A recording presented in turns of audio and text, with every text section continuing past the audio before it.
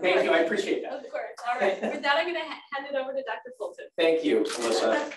And Alyssa and I are working together on a number of things, although we haven't really worked together on hydrogen, but I'm sure we will. Everybody eventually is going to work on hydrogen. It's just where it's going, maybe. So I was asked to talk about me. Is this too loud? Is this okay with the mic? Yeah. Because I'm pretty loud. So yeah, I've been doing sustainable transport for 32 years, and I don't know if it's any more sustainable now. It's probably less sustainable than it was 32 years ago. So that's my legacy. We're getting nowhere, but anyway. It started with a paper I did on electric vehicles in grad school in 1987. And I was in an energy program, but I did this paper on electric vehicles, which barely didn't exist. I mean, there was the EV1 running on lead acid batteries that went about 50 miles. And, but I was really into it, and I ended up doing my career in transportation with even though my degree had been mainly on electric power. So yeah, as Alyssa said, I've worked in all these places. It's been fun to live and work in different parts of the world. And I particularly have been influenced by my time in Bangladesh, Kenya, and thinking about global transitions and how countries that are very, very diverse can manage these kinds of problems. And they're going to manage them in many different ways. I do think that, again, if we're thinking about careers, it's good to move around. It's good to not only do the same thing, even though my general topic's been the same thing for decades. I keep changing the focus. I keep looking at different angles of the problem, and there's many more angles that I haven't looked at. But I think, doing different projects, coming at the big problems in different ways, sometimes economic, sometimes more technical or technology oriented, you learn a lot doing that. So that's been fun. And I'm 61. Dan is 71, Dan Sperling. So if I talk about retirement, he laughs at me. But I think about it. But we just opened a Paris center and an India center for the Institute of Transportation Studies, which I'm sure EG students could also maybe participate in when they get really up and running. They're more about research right now than about students, but eventually, hopefully, we'll have student exchanges and that kind of thing. And I'm going to India in January, and I'm going to Paris and Brussels in March. So these are good things. And so I don't think I'm going to retire right away. But on the other hand, I did just buy land in Nova Scotia last year. I am Canadian and American. And I thought it would be cool to, this is one of the places you can still get land fairly cheap, close to the ocean. This is 30 feet up on a bluff overlooking the ocean. And I figured that buys me time, at least till maybe 2100 before it's lapping against the top of the hill. But then that was in the spring, and then in September, it got hit head on by one of those hurricanes. So the hurricanes are hitting Nova Scotia now. So I probably didn't think that through very well. So anyway, that's me. Let's get into the topics. And I'm going to start by talking about sustainable transportation in California, then get kind of into fuel cell vehicles. Since this is mainly going to be a talk about transportation, even though you folks think bigger about energy, I'm going to stay in my lane here. And I'll talk about fuel cell vehicles, and then I'll talk about hydrogen, and kind of go in that order. So as you no doubt know, California is very aggressive on CO2. We've got the carbon neutrality target and law that we have to be carbon neutral by 2045. Electric systems have to be carbon neutral by 2045. I think there's all interim targets too, and I think by 2040 it has to be 95% or something like that. So hopefully we will figure out how to do this and transition the system in California in the next 23 years, 22 years. It's not that much time. And in the case of transportation in particular, we have specific targets, and not that many places in the world have created specific targets for their transportation system. So California is really on the front edge of a lot of that. A couple of years ago, Governor Newsom said we want to have 5 million zero-emission vehicles in the state, so ZEVs, light duty. Right now we have, I think it's well over 1, or it's over 1 million by now, and our rate of growth of sales is such that we should have no trouble with the 5 million target out of about 35 million vehicles in the state by 2030. So that one is like, okay, we pretty much got that covered. I'll come back in a minute to the actual schedule of increase of ZEVs that the ARB has issued, which are really challenging and much stronger than that 5 million number. And then I'll just mention that on the fuel side, we have something called the low carbon fuel standard. Maybe some people have learned about that. It's a very interesting policy, and it's a very good policy for ex-students to understand, because it's basically like a fee and rebate system or a credit trading system for transportation fuels. And so there's every year a carbon intensity target or requirement. If your fuels that you're selling, like gasoline or diesel, have a worse carbon intensity, you buy credits, because you have to get, otherwise you have to get down to that level. And if you're below that level, you can sell credits, like biofuels companies and electric utilities can sell credits for their lower carbon energy, as long as it's going to transportation. And that has a target of a 20% reduction in fuel carbon intensity by 2030. Very important and powerful policy. And I'll mention that as of a couple of months ago, our diesel fuel pool for diesel vehicles in the state is now over 40% biodiesel, actually renewable diesel. It's kind of biodiesel. That's got to be among the highest in the world. And then there's travel, which I'm not going to talk much about today, but the state always has tried to figure out how to lower the rate of how much we travel, and always fails. But right now, we gave up on the 10% reduction between 2010 and 2020 because it actually grew. Then the pandemic brought it way down, but now it's back up, I think probably higher than, it's probably at new records right now. You can just tell by going back and forth between Davis and Sacramento that the rate of travel is very high. But the target is to reduce the total vehicle travel in the state by 2040. And I don't actually know if that's including trucks. I think it's just for light duty vehicles. And there's a whole bunch of programs around that too. People like Susan Handy are very involved in that kind of thing. Okay, the sales mandates are a key driver in this state. And what it means is that the CARB, the California Air Resources Board, has set schedules, and they keep updating them, that the manufacturers and the sellers of vehicles have to reach an average of ZEV, zero emission vehicle sales, in certain years as a percentage of what they sell. So you've got light duty vehicles are going to have to be 67% by 2030. That's a kind of an approximation, but it's on that order. And the way the crediting system works, it could be a little higher or a little lower, but that's a pretty major, in 7 years, it's going to look real different around here. 2/3 of the vehicles sold have to be ZEVs if they can pull it off. Nobody has to buy one. It's just the sellers have to figure out how to sell them. And there are programs like the California, what's it called, the CVRP, the Clean Vehicle Rebate Program, that have incentives. And now there's new national incentives to buy ZEVs. And I'll mention, I'm going to come back to this in a big way in a minute, but when we talk about ZEVs, there's really only two, well, maybe three kinds. There's battery electric vehicles, there's plug-in hybrid vehicles, and there's fuel cells running on hydrogen. Nothing else counts as a ZEV. So it's going to have to be some combination of these things. Transit buses have to be 100% by 2029, and the transit agencies are running around a lot right now trying to figure out how they're going to do it. It's very real for them. They have to be 50% by 2025. Truck types are in this schedule here, but most of them are going to have to be 30% or more by 2030, and 40% or more by 2035, and I think that'll end up getting tightened. Probably it'll be 100% by 2040 as well. That's not on the books yet. And then drayage, which is a kind of truck that serves ports, is faster. They're going to have to be 100% stocks in the ports by 2035. So when you look at this figure, you've got smallish trucks. These are like heavy duty pickups and vans. So your Ford F-250s or F-350s and various kinds of commercial vans. Then you've got your delivery trucks, box trucks, and also some kinds of vocational trucks that have special uses. And then these are your big rigs, tractor trailers.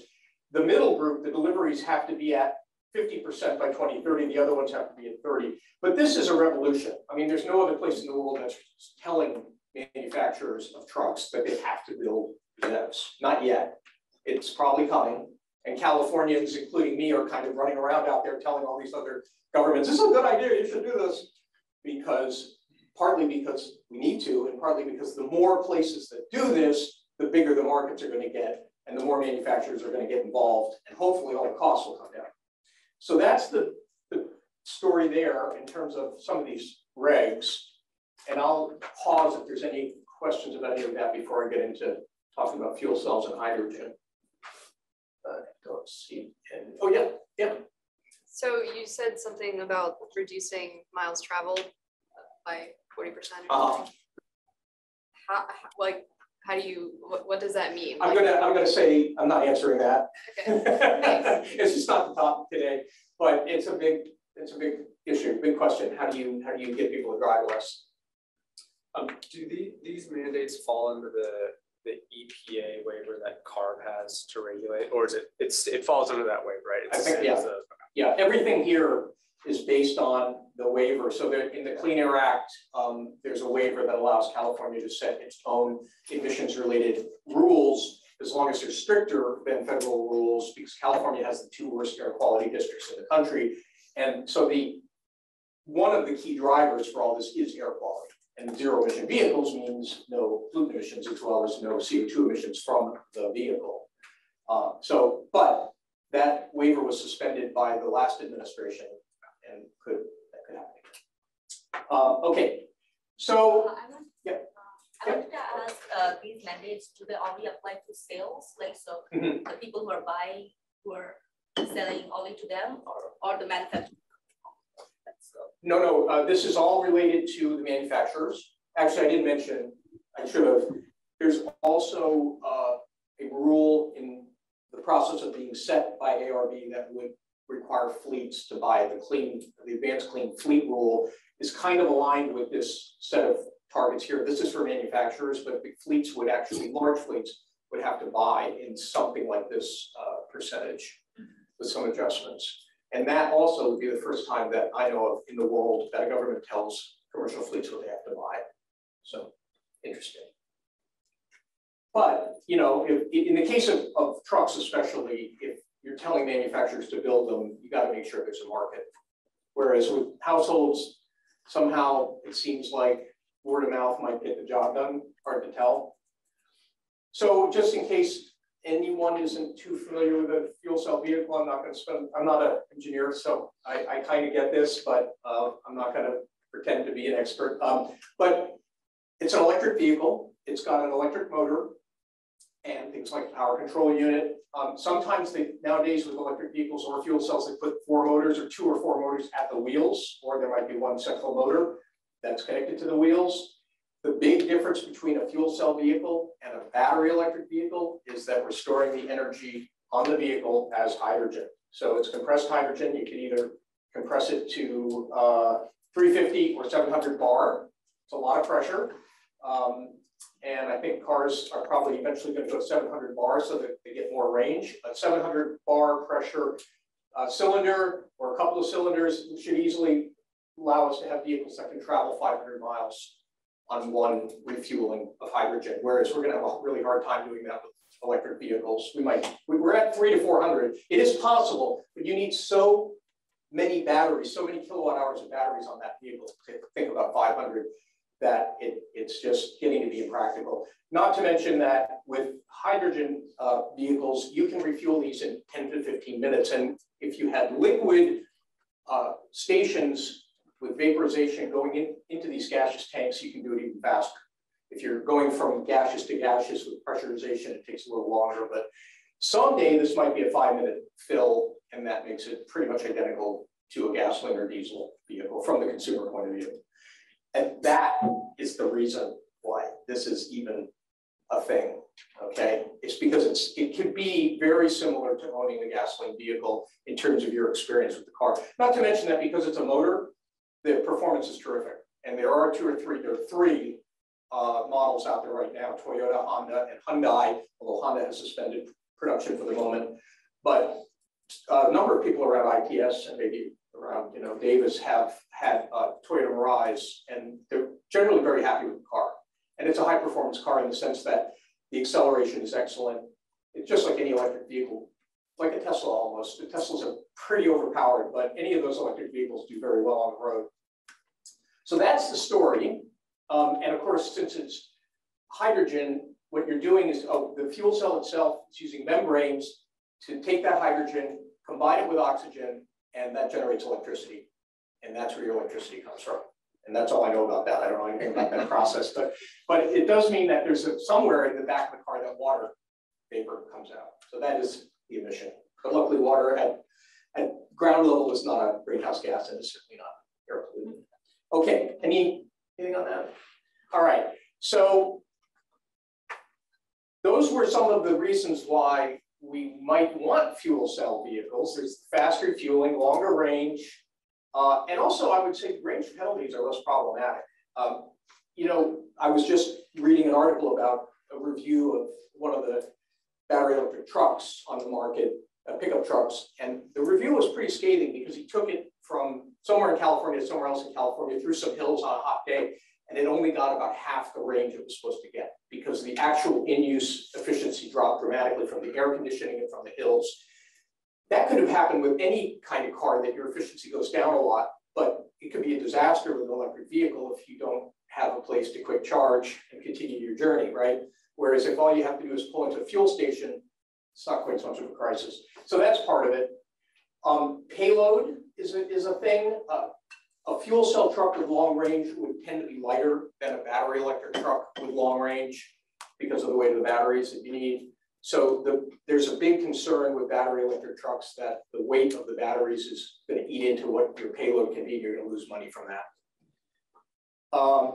And if you build this system, it's a kind of like if you build it, they will come kind of thing for anybody who's ever seen that movie, which is what's it, Field of Dreams, a baseball movie. If you build it, they will come. Well, if you build a hydrogen system, there's all kinds of users that could step forward to want that hydrogen. You got to build this, and I'm going to get into that in a minute. You got to build that system big enough that you bring the cost of hydrogen down enough that suddenly you attract users, and that's how markets develop, right? So that's part of this. This is part of an ecosystem or a constellation of things that you're trying to make happen together. However, there's one really big negative on these vehicles, which is the overall efficiency of getting from, let's say, the electrons coming out of a solar panel to moving the vehicle along the road. The next slide is about that.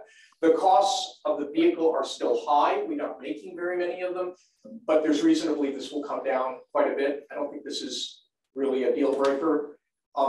Because of the efficiency problem and some other reasons, the fuel costs might be a deal breaker, and we got to get those costs down a lot, but they will never really be an advantage compared to electric vehicles.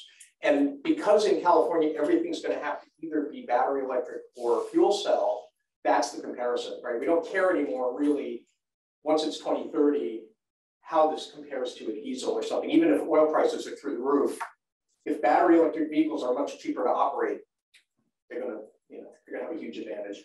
And then the chicken or egg problem. This is like goes all through the history of thinking about hydrogen vehicles. It's always been the chicken or egg problem. To me, there's like two chickens and an egg. I was going to I have to do a paper about that, the two chickens and an egg. But you've got the auto manufacturers are chicken, and the infrastructure providers like station builders and others are chicken. Nobody wants to do this when there's no market. And then the consumers are like the egg you have to crack. Mm-hmm. Oh, no. Okay. I thought you had a question. Any, no? Okay. So that's a biggie, and that might be very hard to overcome. That's what we're trying to overcome now. Okay, so here's where we are. Here's our starting position for fuel cells, and I'll show some of this for hydrogen in a minute. But we do have more fuel cell vehicles than anywhere else, almost in the world. Korea is around that number too, but 10,000, this is a logarithmic scale, right? So that's about 15,000, but it isn't changing much. We're only selling about 1,000 a year. And at this point, we're probably losing 1,000 a year. So we're kind of treading water on light duty, this is LDVs. And then there are a few trucks, but notice now we're down under 100 actual units, right? And so these don't matter very much. And the amount of hydrogen they use doesn't matter very much either. 10,000 kilograms a day may sound, or 15,000 may sound good, but that means 15 tons a day. That's like 2 or 3 large refueling stations worth. We have 50 small refueling stations now in the state refueling. So you can find hydrogen, although a lot of times they're not operating. There's some issues. Sacramento has 3. Davis doesn't have any. And in Sacramento, you're lucky if 2 out of 3 are working on a given day. And that's kind of an issue that really has to get solved. I'm not tracking that super closely, but there's a plan to roll out another 100 stations in the state with a kind of light duty focus in the next 5 years and ramp up sales of cars at the same time. That's sort of the light duty strategy. We'll see how that goes. And then there's a truck strategy. Here's the problem. Here's one of the big problems, and this is the sort of well-to-wheels efficiency. And I'm sure that Alyssa would have an opinion about this figure, but I don't know, I grabbed it. Electric vehicles are incredibly efficient to get from the solar rays down to the movement of the vehicle. Like 77% of that energy makes it to moving you along the road. That's like pretty good. And then with some efficiency improvements, these little gold things show you where it could eventually be. So you get to 80 with some improvements. Hydrogen, on the other hand, is at 33. And that's because, first of all, you got to produce the hydrogen. There's a lot of losses there with electrolysis. You've got to move it. It's a little bit less efficient than moving electricity.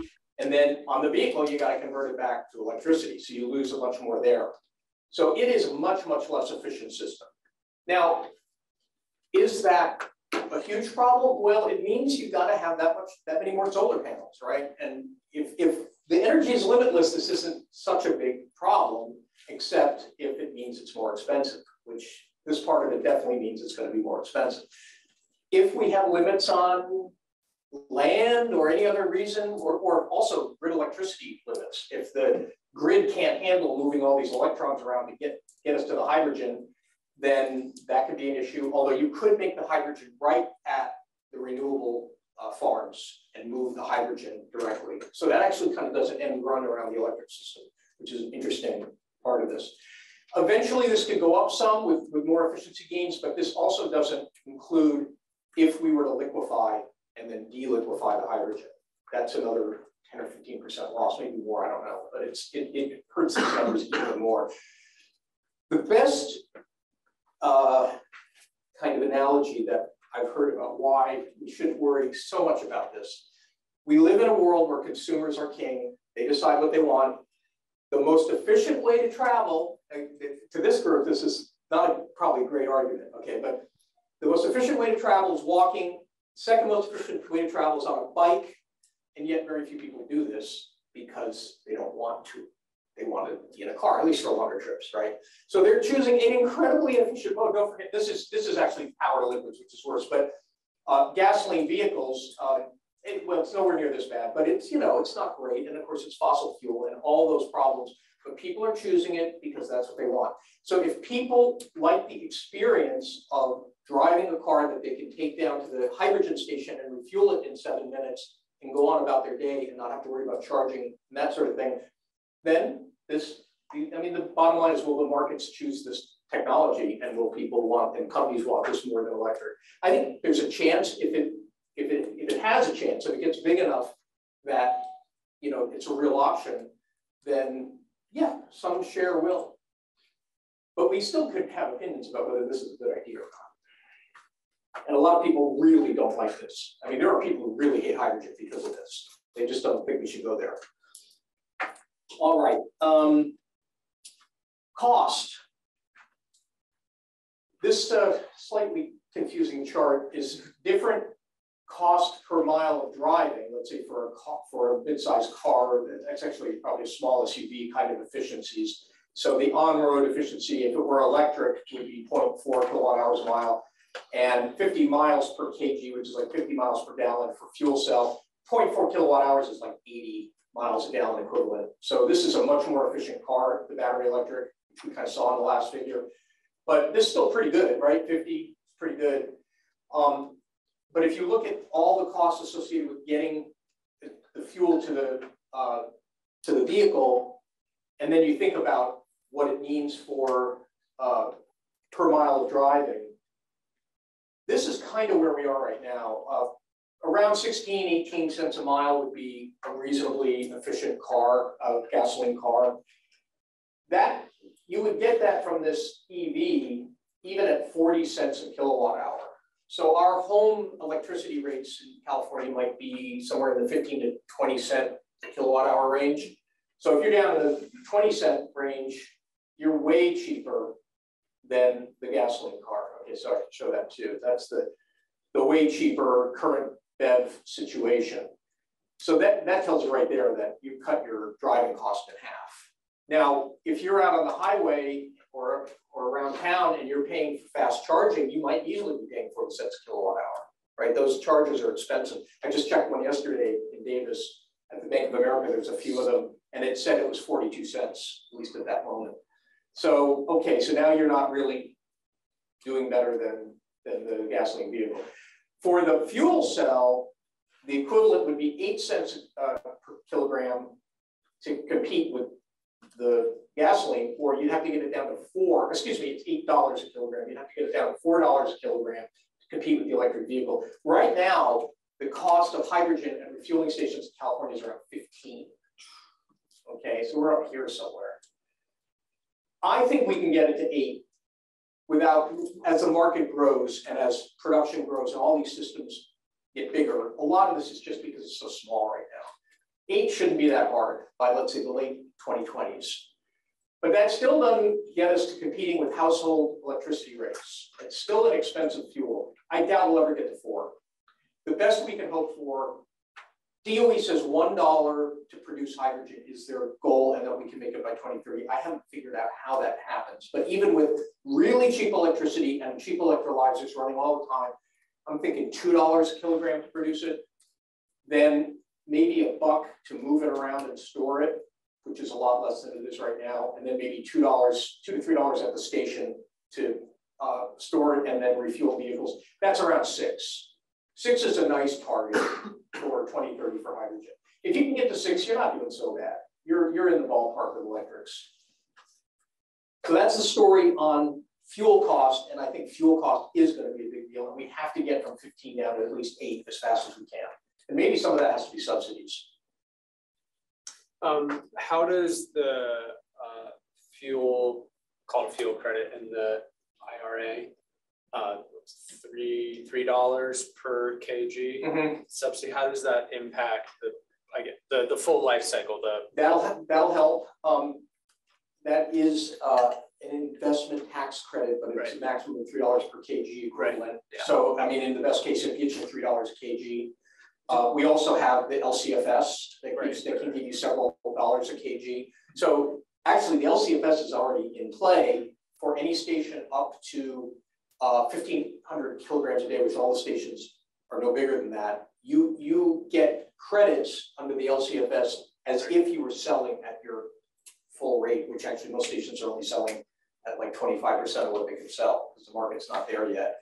But they get the LCFS credits as if they were selling at 100%. That helps us get down to 15, right? And so that's already in there, but the IRA credits will maybe get it down to 12. I mean, again, I think 10 is something that we should hopefully get to within a couple of years.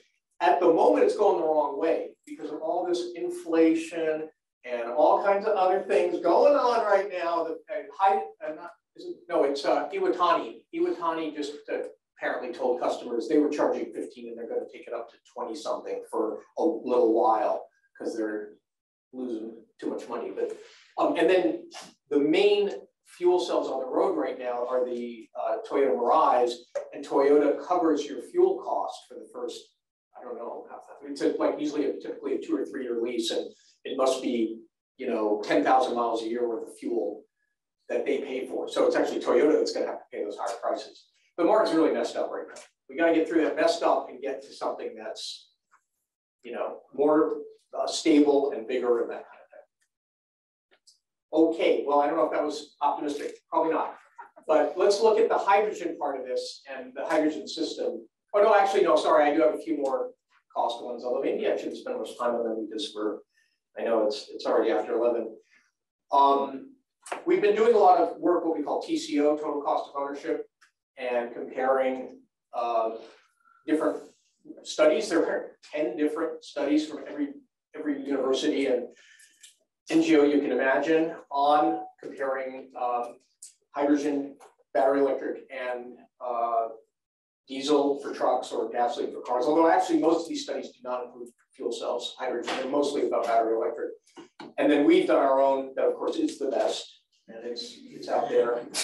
And now we're at least we're not total outliers. There's some studies, some students like, how did they get that number? It's like way out there, you know. And now we're taking the next step to think about what we call choice modeling, kind of thing David Bunch is well known for, where the thing about TCO, the total cost of ownership, which means the cost of buying your vehicle, the cost of the fuel, and maybe the cost of maintaining it.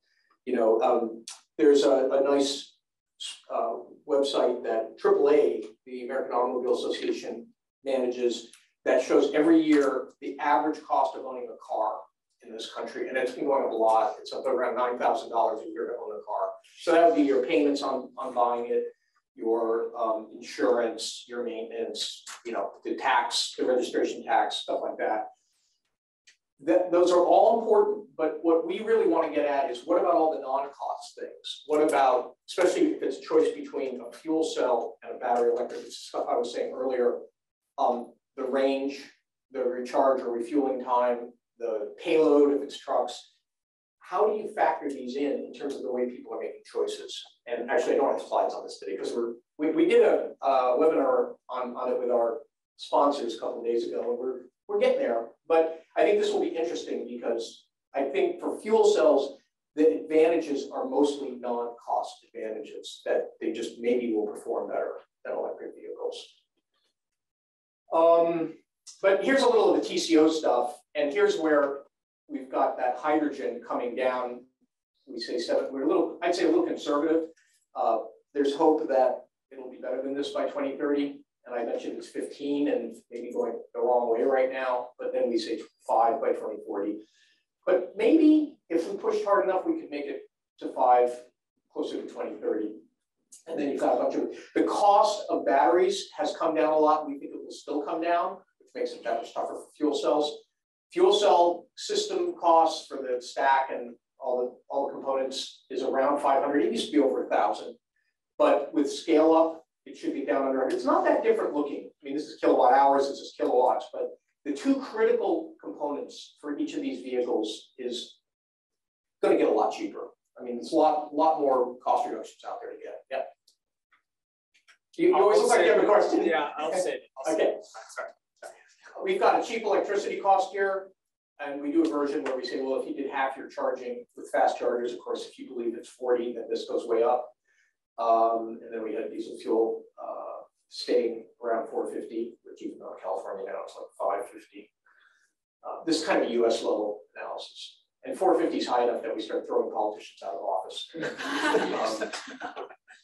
So what it means is if you compare this is just trucks, we didn't put cars in this one, different kinds of trucks, and you look at, if you just keep that diesel, because it doesn't change anyway, and then you look at BEV, this is the purchase, this is just the purchase part of the vehicle, 2030, 2020, 30, 40, and the blue ones are fuel cells, 2020, 2030, 2040. It's kind of interesting, it's a lot here, but if I just focus here, so for a long haul truck, this is your 500-mile truck, this is one of the best cases for fuel cells. Right now, they're both expensive. These are the 2020. They're getting cheaper even off of this numbers. But by 2030, we think they can be down here. And notice that the fuel cell is a lot cheaper than the battery electric because it doesn't have to have all those batteries, and the fuel cell system has gotten a lot cheaper. It is competitive with, it's getting close to competitive with a diesel truck, and it has a slight advantage compared to electrics even in 2040. In a shorter haul truck, it's much closer, right? These are all a lot closer, and by 2040, it's a wash. So in this case, with a shorter distance long haul truck, that cost advantage isn't such a big deal. And if companies decide, well, we can live with 300-mile trucks, and we'll maybe, you may have to have more trucks, which is a cost, but you might be able to jigger around how you do your logistics and pull this off, then So, you know, it's really here where you see the big advantage of fuel cells. This one is the TCO. This is the first cost plus the electricity or hydrogen cost plus maintenance. We actually have maintenance in there. Fuel cells probably going to take a little more maintenance money than electrics, but not a lot more, and they're both better than diesels because the diesel engines take a lot of, or gasoline engines take a lot of maintenance that the motors don't take. And fuel cell systems are surprisingly reliable. The longest duration fuel cells so far are in buses around the state. The state has about 60 or 70 fuel cell buses in operation. Some of them are 6 or 7 years old. Very reliable. That's one of the reasons why a lot of people are like, okay, we can do this. And that's all kinds of stop and go traffic and that sort of thing. So looking at TCO, if we do the, oops, oh, you know what? I didn't get my little dots in on this one.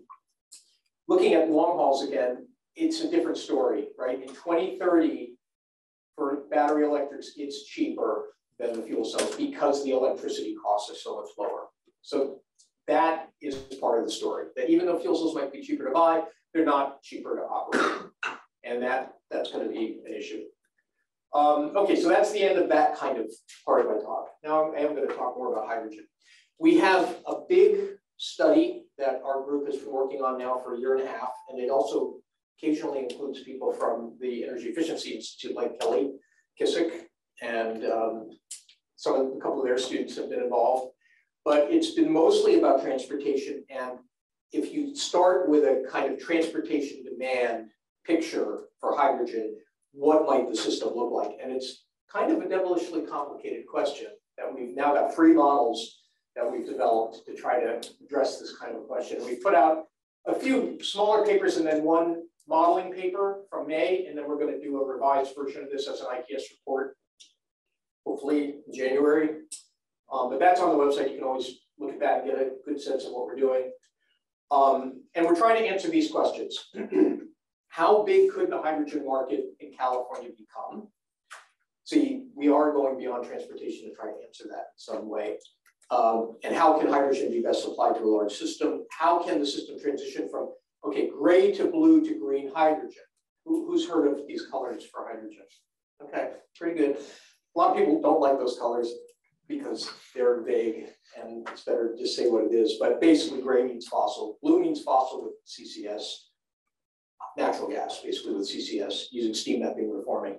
And then green would either be electrolytic hydrogen, but it should be from renewable electricity, which we don't completely have right now. We kind of gloss over that part, or from biomass. So for example, if you start gathering up all the forest waste, you can gasify it to make hydrogen. And we're not really doing that, but we could. A little expensive, but it's a very interesting possibility. The problem with gasifying biomass or anything else you do, like using dairy, methane, or landfill gas to make hydrogen, is we're already talking about using it for 5 other things. So there's a real question about whether there's enough of this stuff to really matter and how we're going to use it. And there have been some good studies on that. And actually the one by Lawrence Livermore about 2 years ago came to the conclusion that hydrogen is one of your very best ways to use that biomass. That was interesting. So anyway, green is what we're focused on, which are those renewable-based hydrogen. And we're trying to understand what it's going to take to get down a green path. And you know, I don't have a slide about arches, so I'm going to stop and just tell you for a minute that a little bit of a backstory. There's an office of hydrogen fuel cells at the Department of Energy. They've been researching this stuff forever. They've been pushing very hard to commercialize things in the last few years. And then in not the most recent, oh yeah. When you say biomass, you also mean like landfill emissions and wastewater? Well, if you have landfill methane, you might as well capture it, right? That's one of your best things you can do. And then you can either use it as methane or you can pull the hydrogen off of it and do something else with the carbon. The wastewater treatment plants. Yeah, but there's just not that much of that stuff, right? It's really tiny compared to a big scenario like I'm going to show you. That's the problem. So now in the last, not in the most recent law, but the one right before a year ago. It's called the IIJA, the infrastructure law. There is around $10 billion for building hydrogen hubs in the United States. So one question is, what's a hydrogen hub? I don't think anybody really knows yet, but it kind of is being taken to mean like a statewide hydrogen system, or maybe a multi-state hydrogen system. And DOE has a map where they, kind of conceptualize that there could be like 10 hydrogen hubs around the country, like in the Northwest, in the Northeast, in the Louisiana area. But one of them is California, and it's the only one that's just a single state in their picture. And so now they've just issued the request for proposals to apply to become a hydrogen hub, and they're going to fund up to 8 places to create a hydrogen hub. And so those proposals are due Monday. They're concept papers. They're 20 pages. They're very vague. I've been involved in the one we're doing in California. I feel somewhat confident that we will get one. But at the beginning, all they do is give you a encourage or discourage for you to do a full application. And the full applications are due in April. I know. And even if they discourage you, you can do one. Yeah, that's probably for fun, because if they discourage you, that's not a good sign, right? And so based on the 20 pages, you're going to get sort of a green or a yellow light. And I can't talk about it much, but I can say that we're, trying to envision what a hydrogen system in the state could look like in 2030 and then beyond. We're trying to say something about how DOE funds would be used. Each hub can get up to $1.25 billion. It's not chump change, although you can also easily imagine a hydrogen system by 2030 that costs $20 or $30 billion. So now that $1 billion doesn't look like so much money, but it might be critical for some parts of the system, that kind of thing. So that's coming. And our group, the proposals have to come from public-private partnerships. And ours is called ARCHES, which is the, oh boy, I can't remember. The R is renewable. Oh, it's the Alliance for Clean, Renewable. C means something. No, renewable, clean, hydrogen, and then there's a little 2. In the ARCHES name, there's a little 2 after the H, and then some other letters. But the point is, it's renewable. We're going to do a renewable hub. We don't think any other place in the country is going to target a renewable hub. We know Texas is. It's just going to be like, well, we got a lot of, refineries and chemical plants. We're going to connect them with hydrogen. That's what we figure they're going to say. They'll probably, they have a lot of wind in Texas. They probably will have a lot of renewable, but it won't be exclusively renewable. So we're probably going to go all in, and then it's kind of off the record because I think because the name includes renewable, I think it's public knowledge that that's the goal, that's the angle we're taking. But we'll see how much that resonates. I hope it really resonates a lot, because it's still cheaper to produce hydrogen from natural gas with reforming than from electricity or biomass. From biomass, you'd still probably use reforming to get your hydrogen, I think. But from electricity, you're going to use electrolysis, and it's a totally different technology, and it's very expensive. But we're hoping it gets cheaper. Okay, so how can hydrogen help manage both gas and electricity grids in California? And this is one of the big questions with hydrogen that people are very interested in. You can imagine hydrogen, well, at least as a transition strategy, being blended into natural gas and carried through pipelines as a blend. So you're slowly decarbonizing and lowering the amount of natural gas and replacing it with hydrogen. And it would mean if you just stuck it in pipelines that blend is going to be used by whatever is at the other end of that pipeline, right? So your stove suddenly could be 10% hydrogen, or the power plants that get hydrogen could be 10% hydrogen. So you got to make sure your end use equipment can handle it. So that's kind of a key thing. And most of it seems like it's fine up to maybe 15 and 20%. The other problem, and Joan Ogden actually called this out very well in a couple of papers, because hydrogen is a lot lower energy per unit volume than natural gas, you're lowering the amount of energy you're moving in the pipeline. And above about 15%, it gets really to be a bit of a problem. And so at some point, you just figure, let's just build natural gas hydrogen pipelines and not worry about blending anymore. But I think blending is going to be a thing, and maybe especially for turbines, peaker units for power plants, they can actually blend it right at that unit. They don't have to put it in the pipeline if they have the hydrogen nearby. And it's most of the turbines right now can do up to 30% or more. And then there's already some of the Southern California Edison, I guess, or maybe it's San Diego Gas Electric. I can't remember. One of them already has a plan to retrofit a bunch of their peaker units to be 100% hydrogen capable. So I think that would be an important part of this. So what happens if you do all this? What are the costs and benefits? And I mentioned the costs could be in the tens of billions. It's harder to measure the benefits. And I think with transportation, one of the problems is you get most of those benefits from electric vehicles. If you compare it to diesel, you get huge CO2 and pollutant reduction benefits, but you're going to get those anyway from electric vehicles. So a lot of times when you're measuring this stuff, it's about what you compare to, right?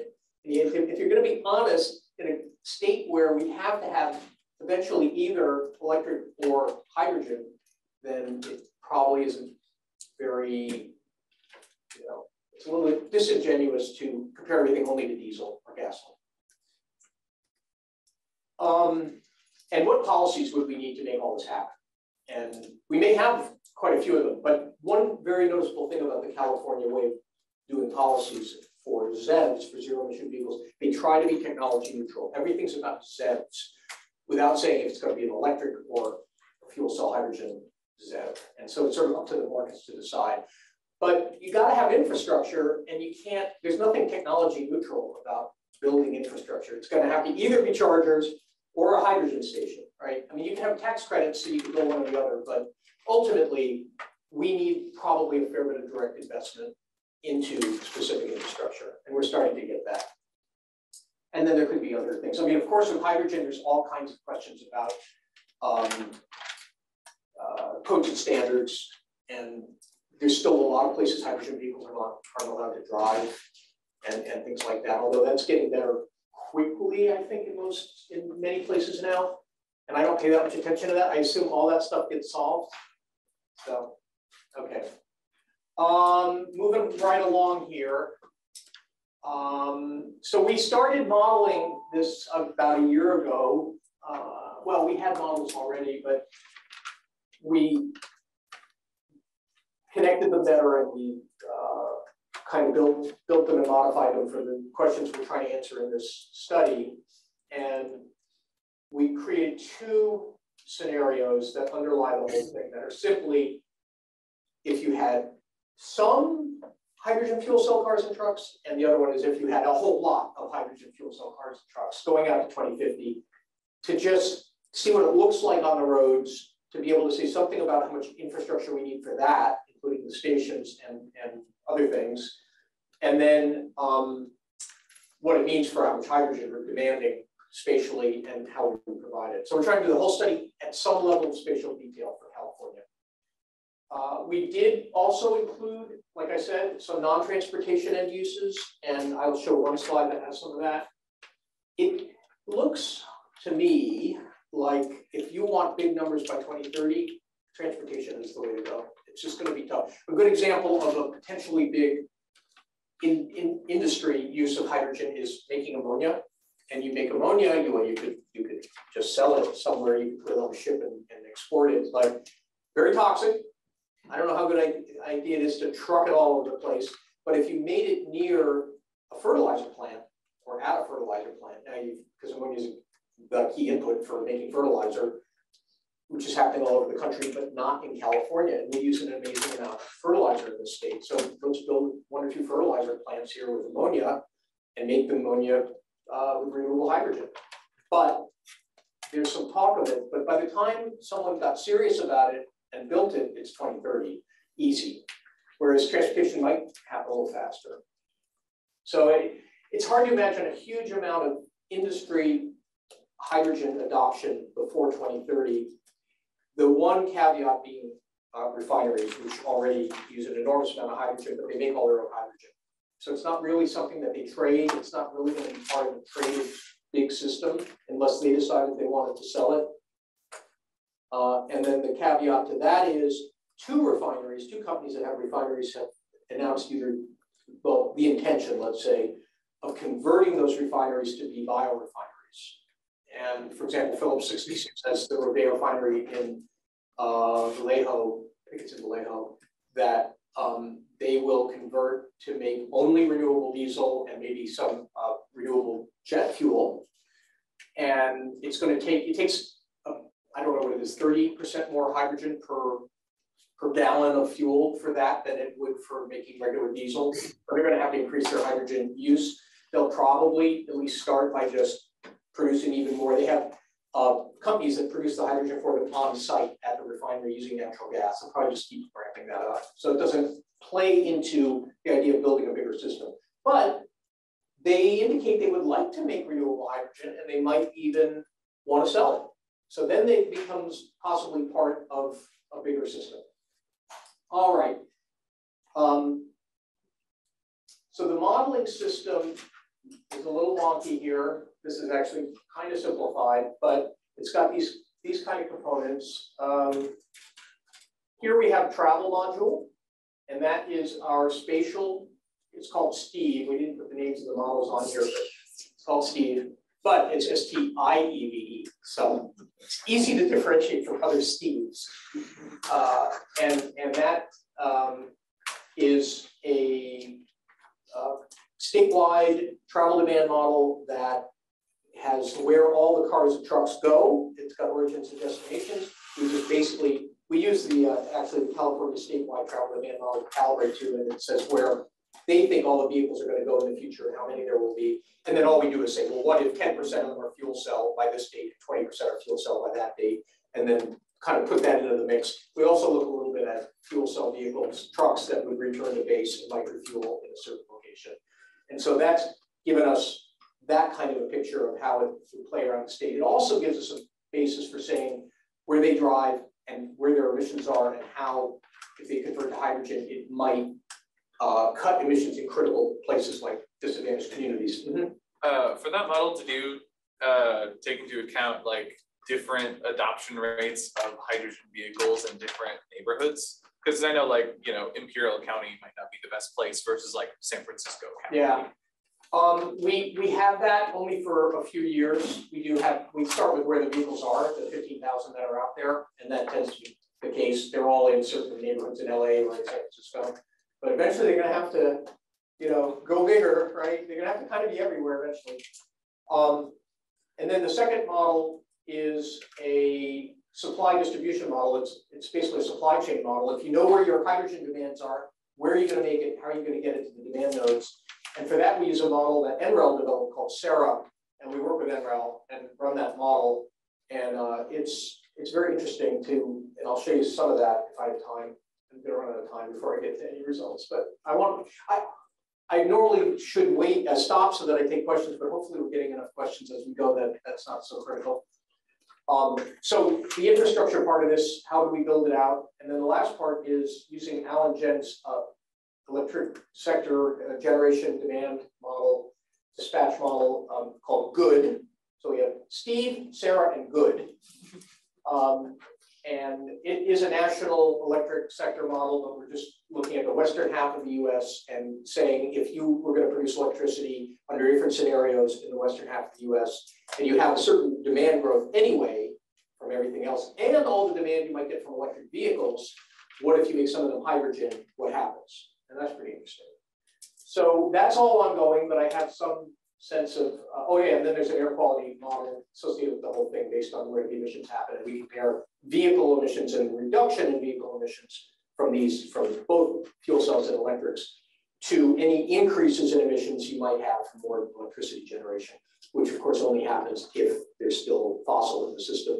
And other Western states are not necessarily decarbonizing the way California is. So there is, depending on the scenario, there could be quite a bit of emissions, at least outside the state.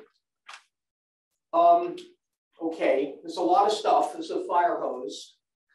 I don't want to, you know, is there any other questions right now? Then I'll talk a little about these demand scenarios. Okay. I have like Yep. yep. So backtracking to one of your early slides about adopting fuel cell hydrogen in terms of like long haul trucking, do you foresee any loopholes with interstate commerce in that gameplay? Well, whether, I don't know about exactly what happens with interstate commerce clause and that sort of thing, but certainly if you're a long haul truck and you refuel with hydrogen, you're a fuel cell truck, and you leave the state and there are no other fueling stations in the other states, then that ain't gonna work too well. So one of the things DOE is, I think, gonna do with this hydrogen hubs thing is also try to figure out how to have a highway system to refuel highway vehicles, or anybody on highway. I mean, of course, if you're traveling from state to state, you're gonna be on highway systems. So even if Vegas doesn't have any hydrogen, maybe there's a station on the highway leading to, well, in the case of Vegas, you could probably stick one right on the border on the California side, and that might be enough to get to Vegas and back out again. Certainly would, even for trucks, but that's not a good solution. And it's ironic that back in 2007 or something, Governor Arnold Schwarzenegger was keen on hydrogen. He had a hydrogen hopper. That was interesting. So the least efficient you could possibly be with hydrogen. And he and his team came up with the idea of a hydrogen highway, and they actually built, I don't know what it was, maybe 10 hydrogen stations around highways in California. They never got used very much. It was a little before its time. And then the thinking evolved to be, let's do neighborhoods where people are more likely to buy the vehicles and make sure you can at least drive regionally and then get to the highway ones. We don't even have that much highway coverage yet, even after 6 years of that strategy. So it's possible to drive from LA to San Francisco with your hydrogen vehicle. You would probably need one refill, and there's, I think, maybe only one or possibly two, like maybe one on I-5 and one on 99, but we need a lot more stations. So this is my latest way of thinking about how you might grow this thing for vehicles and vehicle demand of hydrogen. And it's based on, very much on the fact that California is going to require the sales of zero emission vehicles. So you look at what is the sales share of ZEVs for all, in this example, it's light duty, so it's cars. And then the part that's like a heroic assumption is what percentage of the ZEVs would be fuel cell. But if you multiply those two numbers together, it's not very big for a while. So in this case, for 2027, oh no, I'm sorry, it's got light duty, it's got everything else I'm forgetting. The light duties have to be, let's see. Okay, the actual share of ZEVs isn't on here. Sorry, I've used older ones, the newer ones have it. But we know that by 2027, ZEVs are going to have to be something like a third of all vehicles sold. I only assume a tiny share of that 33% is hydrogen, okay, or fuel cell. Because even that tiny percentage ends up being enough fuel cell vehicles that it's way more than what's happening right now. So it's something like, 15 or 20,000 vehicles a year by 2027, whereas we're only selling 1,000 vehicles a year right now. So this is more than you might think. But for other ones like transit buses, we know we're going to be at close to 100% ZEVs by 2027. And we're saying a third of them would be fuel cell. So the fuel cells then are 25% of all the new buses. And then if the yellow ones are stock, so as the stock turns over, you'd still only be at about 8% of the buses are fuel cell in the state. There's about 12,000 buses in the state, so that means 1,000 fuel cell buses. And I mentioned right now there's 70. So that's still a big push for 2027. So this is a rapid growth scenario, but it's not that many vehicles yet by 2027. By 2030, it's beginning to change. We're up to 40% market share of the ZEVs are fuel cells for some of them, and 33 for others. And we're up to 5%, I think it is, for light duty. And I really should have put the stock numbers on here, but it's getting into at least 100,000 or more, maybe 150,000 light duty fuel cell vehicles, again, compared to 15,000 right now. This is rapid growth. You've got to align your refueling infrastructure. You've got to get people interested in buying these things. You've got to have the manufacturers making enough of them, and you've got to have the fueling. So this is really what the hydrogen hub is for. It's to coordinate this, to have this kind of a vision, and we'll see what is actually, we won't know this level of detail for what the hub is really proposing for California until April. When the hub submits its bigger proposal, and I don't know when these things become public, but we'll see if I can convince people that we should do this. It might be less ambitious than this, but we'll see. Here's 2035, it keeps growing, and by 2050, which I can show, it kind of levels off here. It's like 50% of ZEVs are assumed to be fuel cell transit buses in the long haul. The transit bus operators like fuel cells a lot, even though they're more expensive right now. And talking to them, I think it's reasonable to think half of sales will eventually be fuel cell. And then for other trucks, I'm stopping at a 40% market share. And for cars, it actually goes up to 10. So we're at 10, by 2040, it's 10% of ZEVs. So 90% BEVs, 10% fuel cells, and you get this kind of a picture.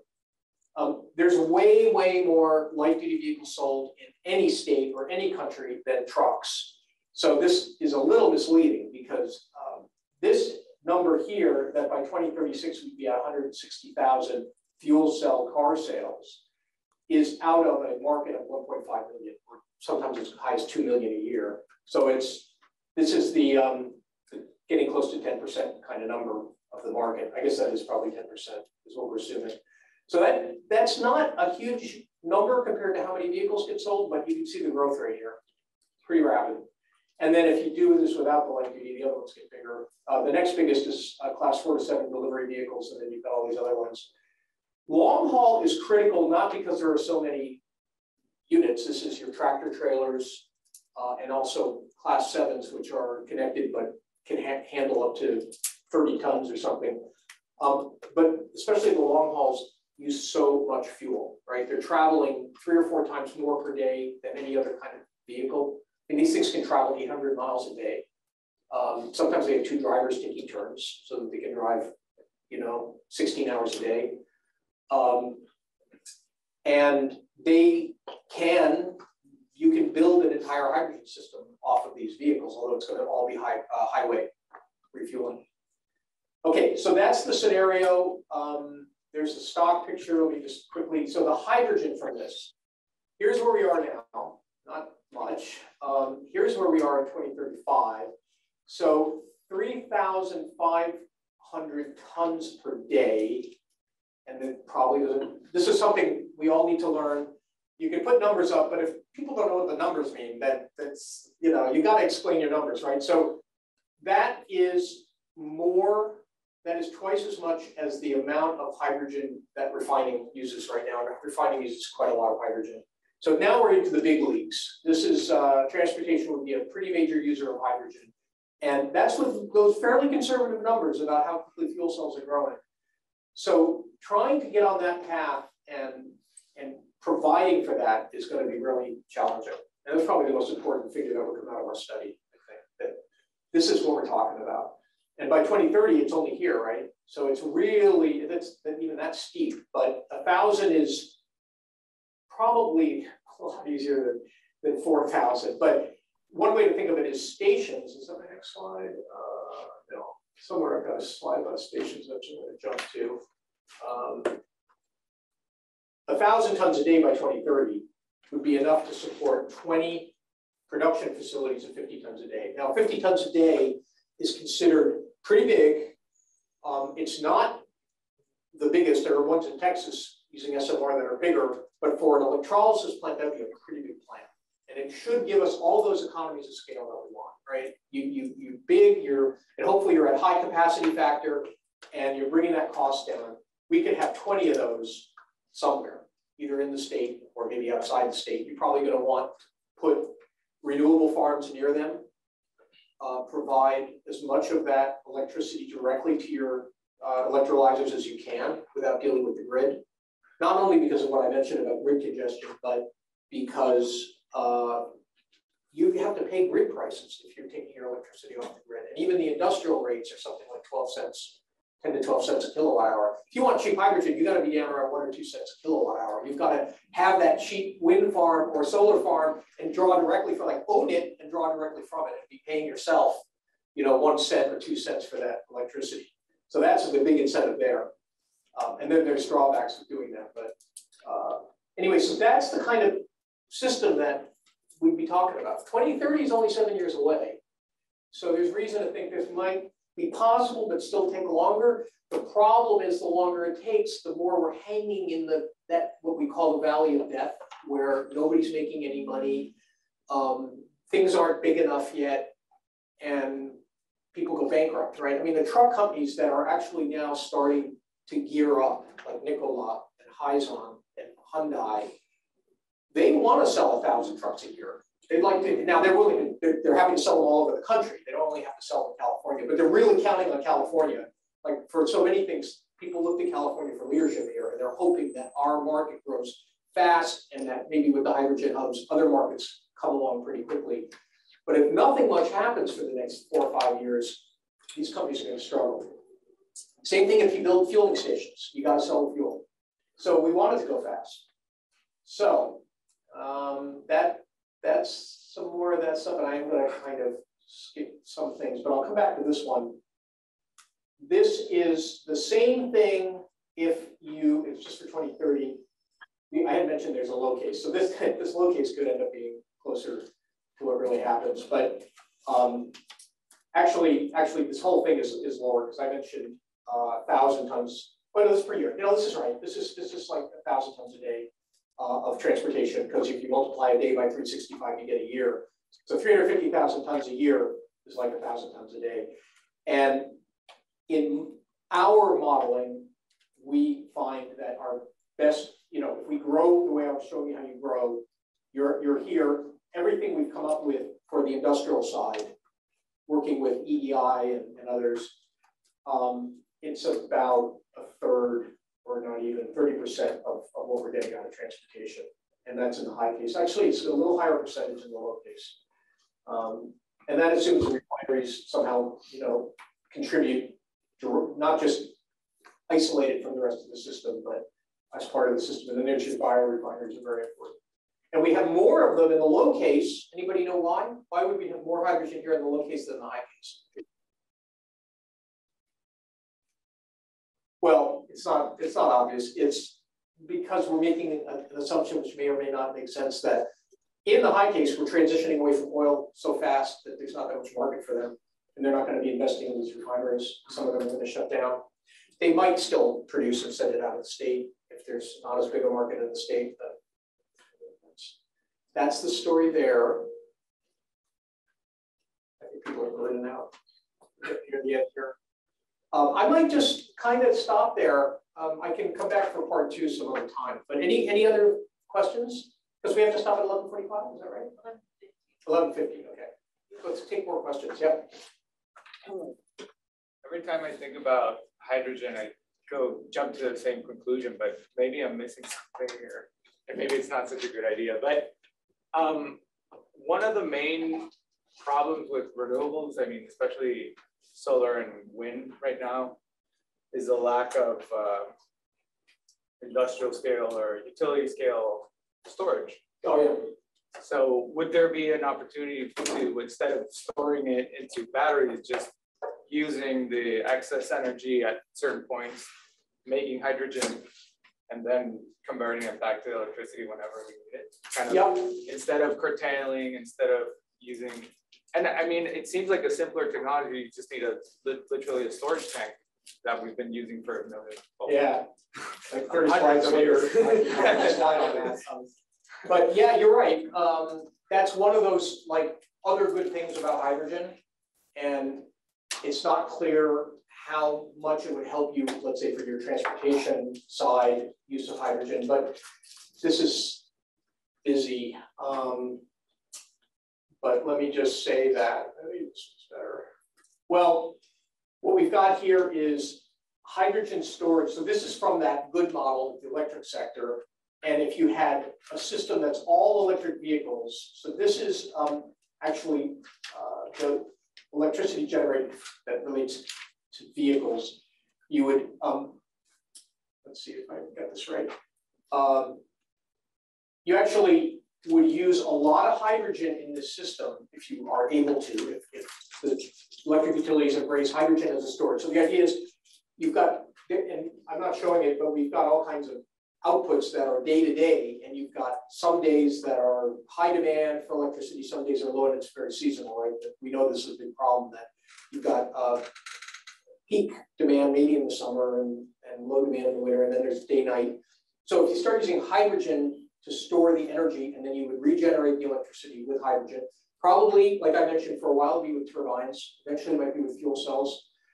You're storing a lot of hydrogen by these dates. This is 2045 and 2050, when the system is really getting into very high percentages of renewables. And that is all related to energy storage within the system. Interestingly, and we're still exploring this one, that's for 100% BEV transportation system by 2045. This one is mixed, and that is the kind of hydrogen vehicle system that I mentioned, mixed with battery electric. So maybe a third of the vehicles by 2045 are hydrogen and 2/3 are electric. The need to store hydrogen goes down, which I think is really odd. I mean, this doesn't include hydrogen for end use, but within the electric system, it goes down because, again, I'm trying to fully understand this. It's actually pretty easy to resolve.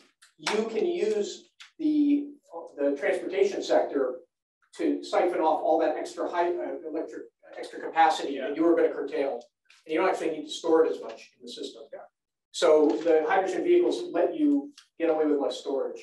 It's kind of weird, but it's interesting. So yeah, these kinds of things are important, and there's a lot of dollars here that you can benefit from that. So it's not a bad idea. That part is not a bad idea at all. If it is a competitive way to store energy, and it seems to be at least on a longer basis.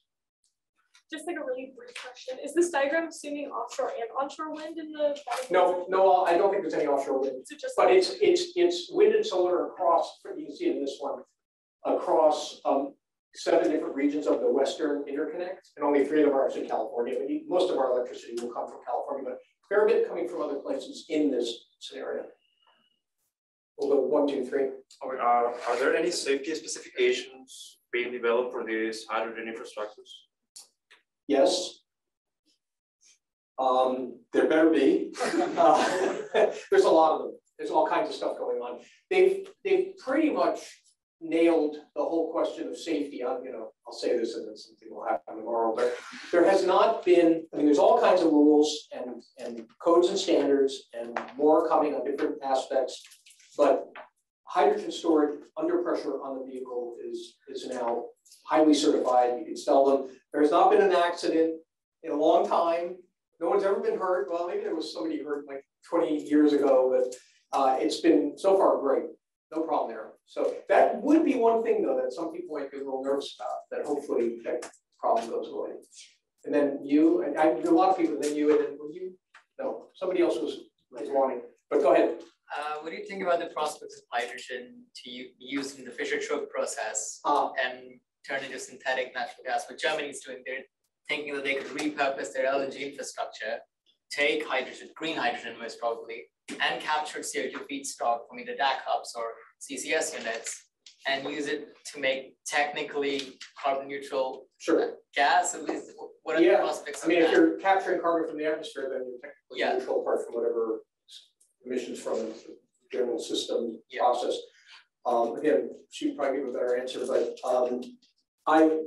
yeah, you can. It's mostly about price, but if you make hydrogen, the cheapest thing you can do is use the hydrogen in the end use. The next cheapest thing you can do is probably make methane, or methanol might be cheaper. Methanol is pretty cheap to make. And that is a perfectly good fuel. It's toxic, but there's a lot of talk in the shipping industry now about using methanol. And then you can go all the way up to building long-chain hydrocarbons with Fischer-Tropsch. And that is kind of a holy grail for those, well, not just for those who want to continue to drive internal combustion engine vehicles, but you've got ships, aircraft, and internal combustion engine vehicles, that even in the fastest scenarios globally, there's going to be a huge demand for liquid fuels going out to 2050, right? And it'll all be oil unless we substitute it with something.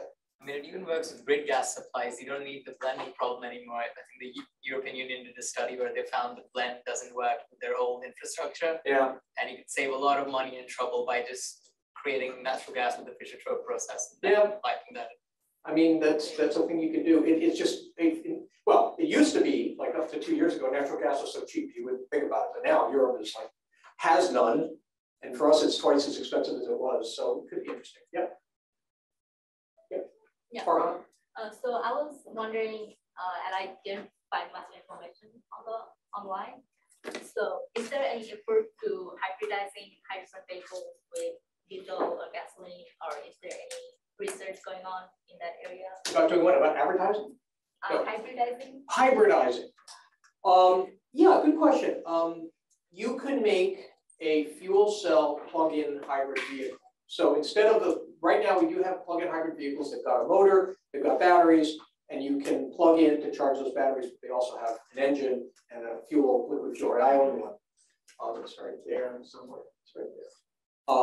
But because I drove here.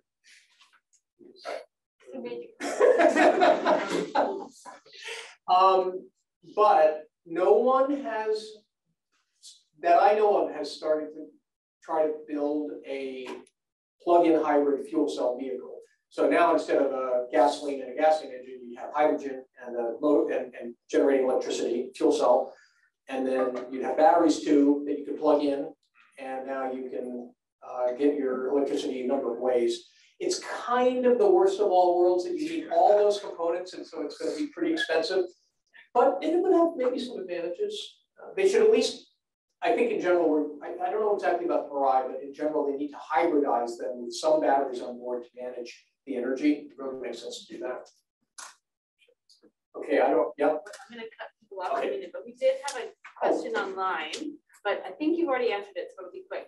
Is your new modeling accounting for the $3 kilogram federal subsidy for clean hydrogen? Yeah, he did ask that, and not yet. No. Not yet. So you'd subtract $3 kind of from our numbers. One more. One more. Yeah. Yeah, I was wondering, like, I think you mentioned about air travel. So do you foresee any air travel and like container ships, which are, you know, really hard to electrify with the better battery? Do you think? It's a good question. Air travel and ships both have potential to use hydrogen. I think we're going to see ports using hydrogen for port equipment and airports using hydrogen for ground equipment. That's like 1/1000th of the amount of energy it takes to actually move an airplane or a big ship, but it's a beginning. Probably liquid hydrogen for ships is not the most popular idea right now. There's one issue is if you're at sea a long time, you're gonna have a boil off problem. You're gonna have to manage your hydrogen on board very carefully to not lose it all as you're traveling. But it's also still maybe more expensive than if you were just storing ethanol or ammonia on the ship. Those seem to be more popular. For aircraft, hydrogen is very interesting because it's light and aircraft want to be light. Although the tanks have to be lighter to really get full benefit. And then the emissions are water, which really matters, except the problem is at high altitude, water is a greenhouse gas and you're creating contrails and nobody knows yet about all that stuff. And it takes a whole complete redesign of an airplane to make it run on hydrogen, and it'll only fly half as far. So that, just a few little things. But there's, Airbus has a $10 billion research program now because the EU said you will develop hydrogen aircraft, and here's 10 billion to do it. So I don't know what Boeing's doing, but they're working on some stuff too. So maybe, it might be good for regional aircraft eventually, but then electric planes are coming too. So with that, I'll stop. All right, thank you.